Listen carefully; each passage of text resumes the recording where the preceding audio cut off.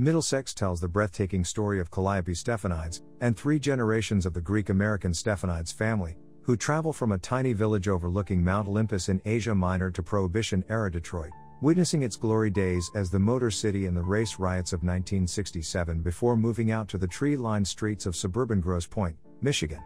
To understand why Calliope is not like other girls, she has to uncover a guilty family secret, and the astonishing genetic history that turns Callie into Callie, one of the most audacious and wondrous narrators in contemporary fiction. Lyrical and thrilling, Middlesex is an exhilarating reinvention of the American epic. Exactly the flawless masterpiece you've heard it is. I've read hundreds of novels in my day, and this is in the top 3, on equal shelf with the Confederacy of Dunces and Blonde. My own personal trifecta perfecta.